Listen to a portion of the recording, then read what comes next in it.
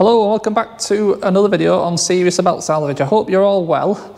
I'll tell you what, I don't know what's happened to spring because it's absolutely miserable here at the minute. The weather's really turned.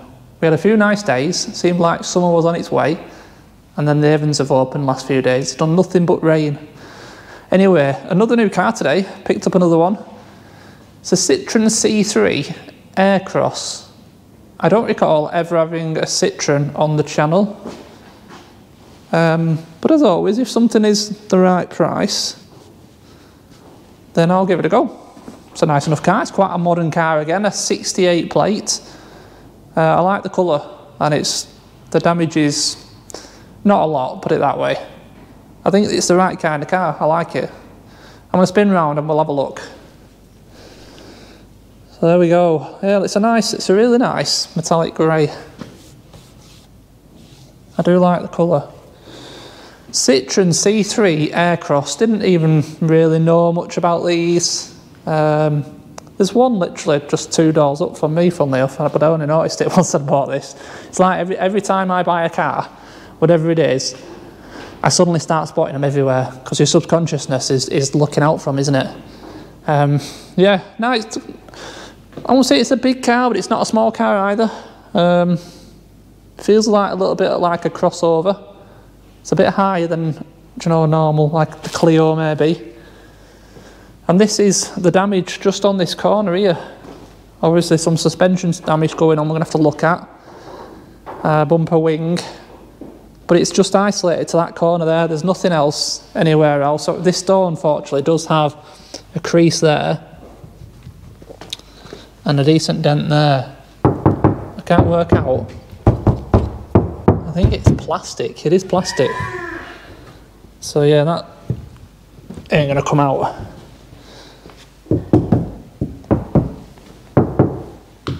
I don't know. Anyway, yeah, the door I think we're gonna have to change maybe. Nothing around this corner. It's dirty. I mean, there's probably gonna be some marks and scratches. Excuse me. When we clean it, it is a 4-year-old car. In terms of discs and pads, it looks as if it very recently has had a set on it, because that pad is pretty much new. You can still read the writing on the back. There's no lip on that disc, although yes, there's a little bit of surface rust, but they clean up within a few miles. Tyre looked okay. This side again, there's nothing. No damage on this side. A couple of marks. There's a bit of a... That'll puff out, that. Not convinced that one will, but I think we can make it look better. It is a petrol, this. Yeah, plenty on that tyre as well. And yeah, front and back discs look like they've very recently been changed. So that's a bonus. This side... I mean, from this side here, I actually think it's quite a funky looking thing. I like this light. I like that. I don't know exactly how they are on these. Is that the side light? And that's the headlight? Spotlight, main beam? I'm not sure exactly how it works, but we will check. Yeah, so nothing else really going on other than that corner. The interior is, well, looks to be as it should be. There's no airbags fired. No seat belts have locked out. We do appear to have the side sill there. Have a look in this one. Splash guard, which is snapped. That's the big trim off the front, isn't it? Okay, spare wheel. That makes me think maybe the not spare, but the other tools and stuff are going to be missing, but we will have a look. So yeah, what I'm seeing so far, I'm pretty happy with actually. It's different, isn't it? It's a different kind of car. Funky. So let's have a little butchers. Oh, bottom arm has completely snapped out of the hub. drive shaft has popped. Yeah, we'll have a proper look at that on the ramp, but it's looking like it's the whole suspension corner and drive shaft. Okay, so I'll put that there a minute. This specific salvage yard, they disconnect the negative, I think it is. What it generally does is saves the battery, but obviously it means that we need to connect it back up. So let's have a look, because there is no power to it at the moment.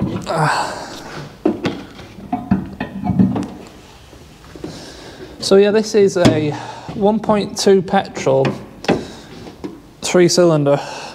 It's quite a small engine, isn't it? But all little cars, smallish cars, medium-sized cars have these little 3-cylinders in them now. But yeah, so there we go. So they took the positive off. So yes, there's power there.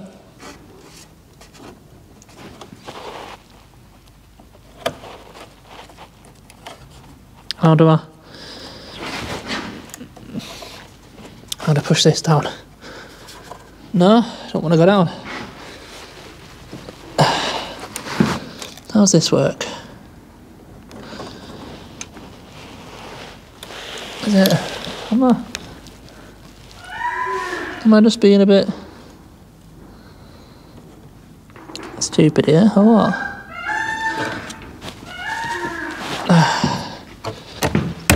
There we go. Don't know why it won't go down before. So we've got power. What have I done with the... Oh, the key is in my pickup. Ta-da! We have a key. So let's... Oh yes, there we go. So yeah, I think they're going to be side lights, aren't they? They're going to be headlight, I would have thought. Very nice. I'm kind of hoping this has survived. This one I think may be dead. So, should we have a little look inside? Hazards are flashing. I'll stop now. Let's have a look. 46,000 miles. Now this car is listed as a run, no drive. It says so on the window. So let's have a look. So we've got a nice screen. Oh, we've got a lot of fan going on. How do we alter?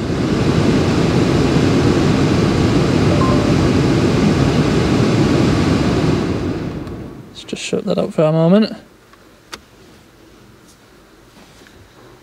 This is all right. What does it have? Does it have navigation or anything? Don't really know how to work it. Anyway, the colour of the cluster is quite nice. Anyway, we've got a bit of fuel, so let's see what happens. Okay, try that again.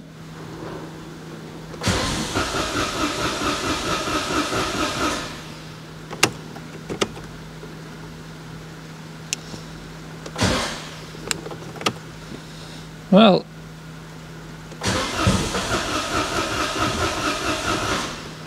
it's like it tries.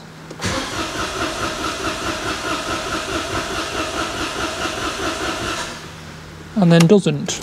So let's just try some. Power folding mirrors.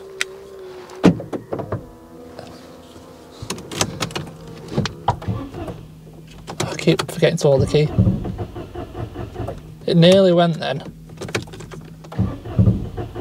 And then.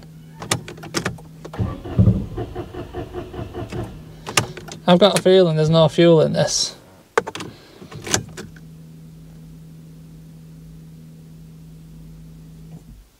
Because the fuel pump takes a while. And it just like tries and then doesn't. Okay, let's not stress it. It's down as a run, so I'm going to take the word for it. We obviously are going to have to try and get it running, but first things first, we want to get it off this or should we not? Should we try and get it running first? I mean, once it's on the ramp, it's a bit hard to get in and out of, so I'd like to hear it run. So perhaps first things first, let's scan it. Let's just see what codes come up. It does sound to me like there's no fuel in it, so it kind of tries to, just for a split second after the pump. You can hear the pump priming, and it primes for quite a while, and then it initially it fires a split second, and then it doesn't even attempt, it just turns over. So it sounds to me like no fuel. But yeah, let's scan it, let's see what it says. There's oil in it, first of all, and then it might be wise if I go and grab some petrol for it. So I'll get the scanner hooked up, booted up, and we'll have a look, see what it says. Okay. So there's quite a few faults, nothing on the engine. But obviously I would have thought some will be down to the battery being disconnected, so the best thing for us to do is just clear them all, and we'll see what comes back. I mean, we are a bit low on volts, 11.1 showing on the dongle. It's gone to 11.9 now, 11.2. So it might be worth putting booster on it as well, give it that little bit of help and see if that helps it. But we'll just let it finish off wiping these codes now. Right, so it's showing no codes now. So let's just see what happens.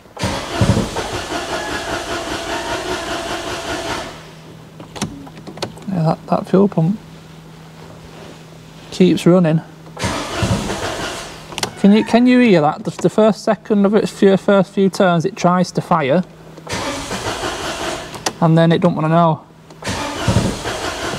Like it's just getting a bit of fuel, and then don't want to know. So let's just go back. Yeah, automatic scan again.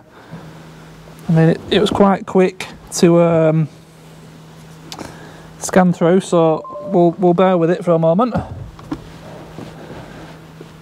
So it is bringing one back on the airbags and pre-tensioners ECU. I don't know why it's saying 56 in built-in systems interface.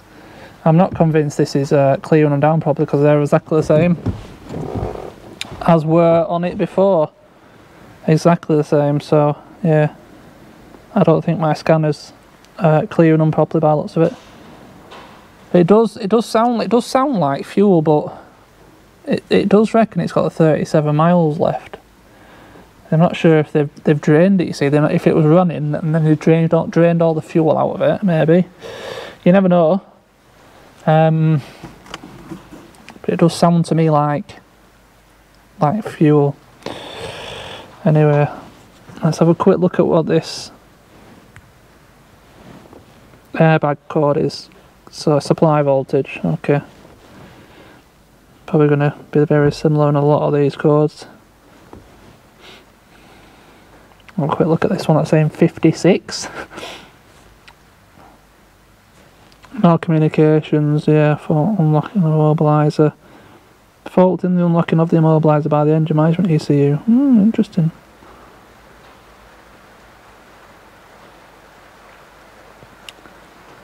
Didn't really.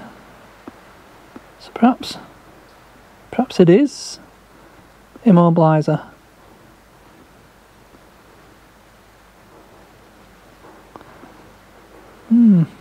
Perhaps it is immobiliser.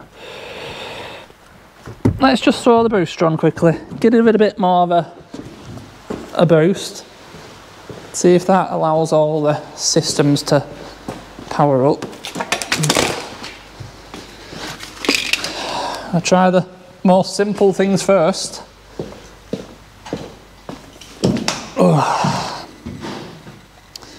Yeah, fingers crossed they haven't fried anything. Is there a negative anywhere? Anywhere? No, not really. No, I don't really want to take that off.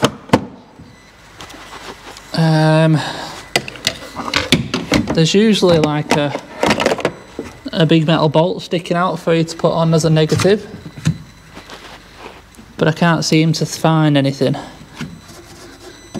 See if it'll earth out on that. I mean, it's picked it up, so.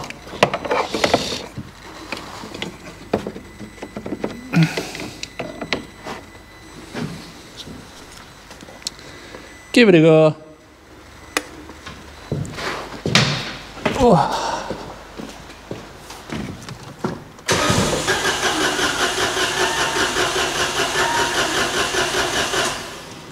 I mean, it's cranking fast enough. All right, let me have a bit of an investigation. Well, it's running, and I don't really know how. I really don't know how. I had my, big wireless scanner on it. That was showing all the immobiliser issues and stuff. So I opened up the fuse box. It's over here. Went through all the fuses. They're all good. So then I came back to the scanner and thought, I'll just try my hotel quickly, because sometimes that doesn't like to delete codes where this one will. So I unplugged that, plugged this in, found out this was flat, so I unplugged it, and I was just about to go and get my third scanner, and I thought, I'll just try it quickly. Just cranked it and it fired straight up. So I don't really know why it wasn't. Was it thinking I was trying to hotwire it and steal it or something? I don't know. I honestly don't know. But I mean, it fired straight up when I tried it then.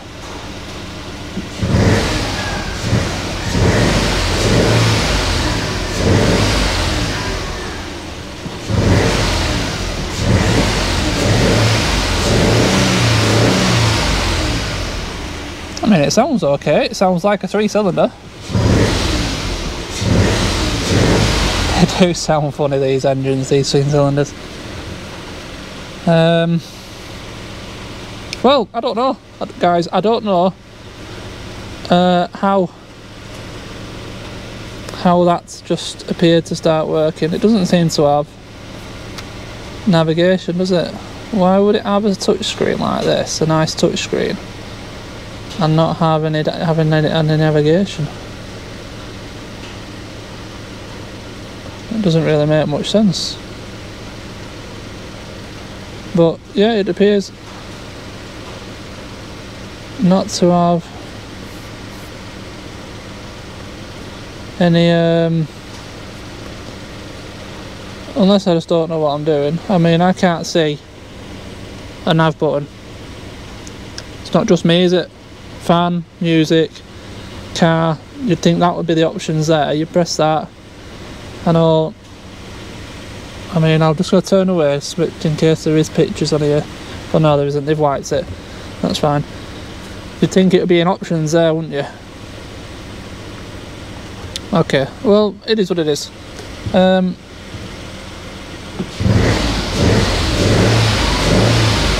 Yeah. I don't know how I started it, how I've got it running, really. I'll be honest with you. All smells fine.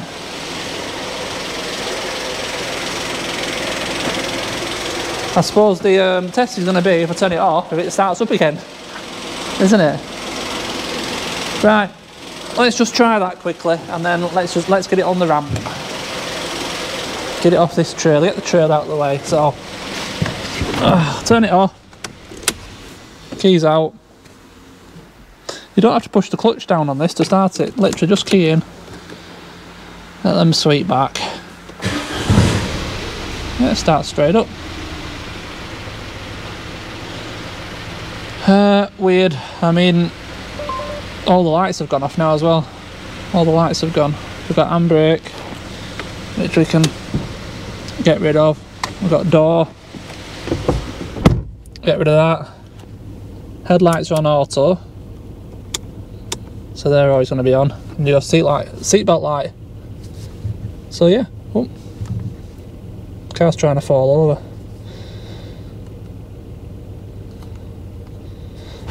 Right, handbrake back on before I move it. Let's. No, it ain't going to move anywhere because the shaft's out. Yeah, I need. Right, let's get it off. Let's get it off this trailer.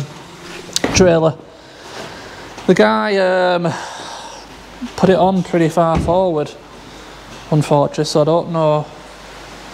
I'm never going to get it to go back. I'm not going to get it to move. So we'll just have to try and lift it off, see what happens. Okay, we are off the trailer, so we can have a proper look now at exactly what's going on underneath this car. So let's get it up in the air. We'll have a gander.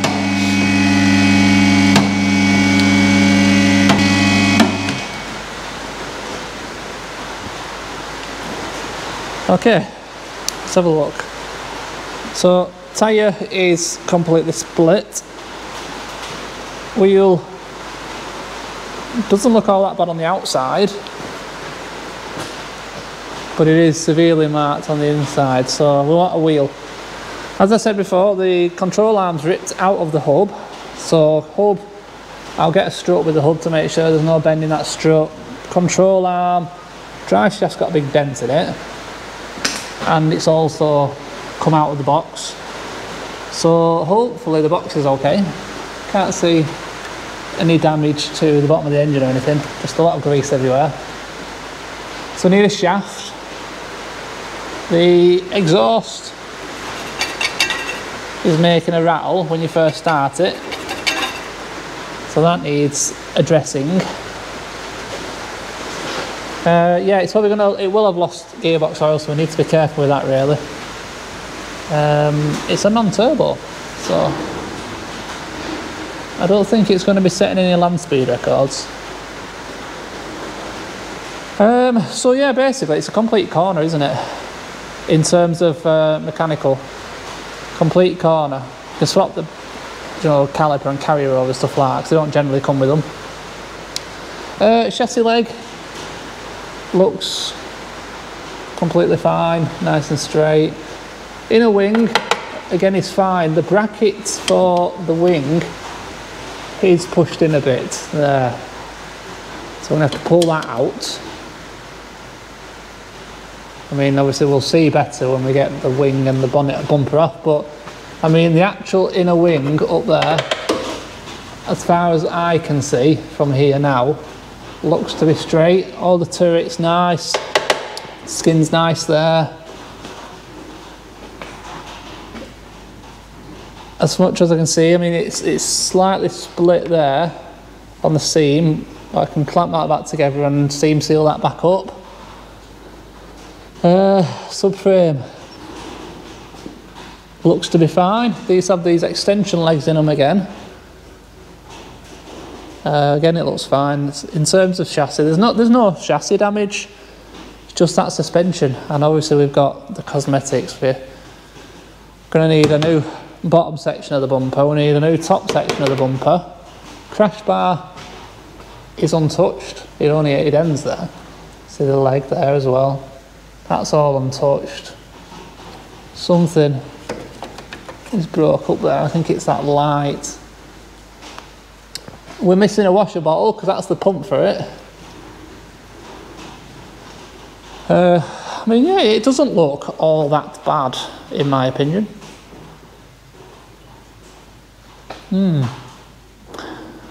Let's have a little look around the rest of it whilst we're under here. Can't see any signs of any other damage. Tyres on the back, fine. Crash bar at the back, not touched, so it's never had a Like, it's not, it doesn't appear to have had any other crash. Yeah, reasonably happy. I think I know what I need there, so let's bring it back down. Have a little gander at what's in the car, because we've got a side skirt in there, I know that. Might be a washer bottle, I don't know. Let's have a look. Quick look in the engine bay first.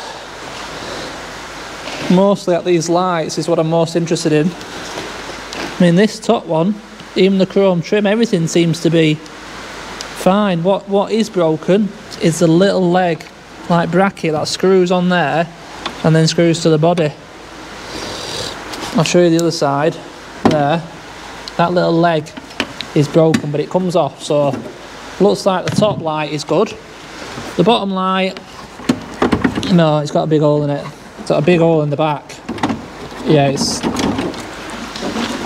that needs replacing. That whole light needs replacing.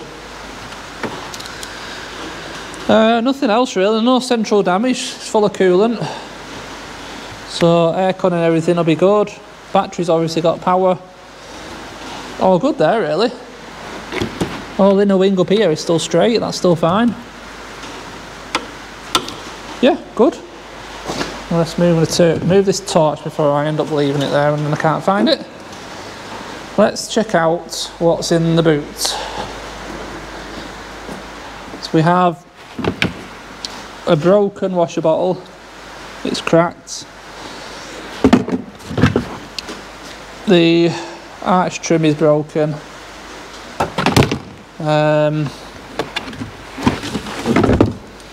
We've got all the tools. I have seen the locking wheel nut key in the glove box as well. A bit of card, oh, some floor mats. Okay. This is the side skirt. You know what? I think that might have survived. Let's have a look over here.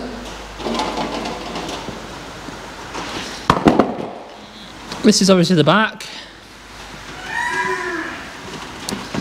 The side skirt has survived. Perhaps get some new clips for it, but I have got some of these actually. So I bought them for that, and I don't need them, so that's good. That looks like it has survived. Just needs a clean. Just look at it to the other side. Yeah, it goes in, out, it goes, starts in, comes out, goes back in. Yeah, happy with that. Let's have a look what else we've got.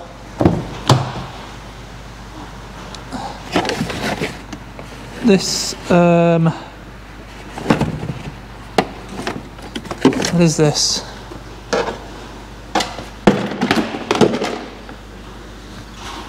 Alright, that's part of that side's arch liner, and that piece is the piece from this corner.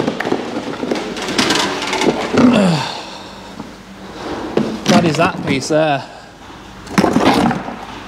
isn't it? And yeah, it's broken. It should be attached. And I'm guessing that other piece in there is just the rest of the splash guard. And then obviously we've got this piece, which has got some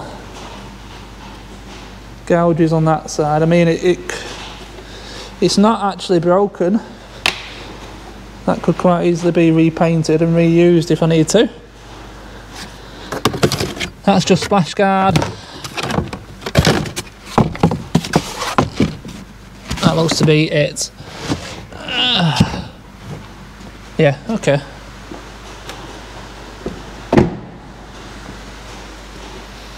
So at least we've got a side skirt that we can reuse. Right, okay, so it runs. The main thing's going to be now is getting some suspension components for this car and getting it on the floor and making sure that it actually drives. And see what that gearbox feels like. We've got a bit of trim missing. See this bit of trim here? That side's not there. And I don't think I've seen it around in the car either, but I'll have a look for that before I do try to buy one. Nothing that I can see. No. No, okay. I think that's it. I think we're done. There's nothing more we can do. Now, I need to get some parts. We can start then disassembling. And like I said, concentrate on suspension damage, get it moving. Can get it on and off the ramp. Can then obviously, like I said, make sure the gearbox and stuff is good. And then it's the bodywork, isn't it? I will obviously straight away look for, I think, door, wing, bumper. Bonnet is completely untouched, not a mark on it. So that's good. I'm glad that's good. We need that light. And yeah, there's going to be clips and brackets and yeah, a little bit of pulling on, well, you can see just how weak that is actually. That's that wing bracket, that's out of shape. And I can pull it by hand, so I've no reason to think that won't pull out rather easily, really. But yeah, nothing of any concern. Wheel and tyre. Shame that tyre is like new. Wheel and tyre. Right, I think that's going to do it for this video. So yes, as always, thank you very much for watching. Hope you've enjoyed it. Another new car. I love new car days. It's like you get like a boost of energy. And then I look around and all the edits I've got and then it's all gone again. Right, I'll get some parts, we'll get another video going, see if this car runs and drives, and yeah, thank you for watching as always, and I will see you in the next one. Cheers.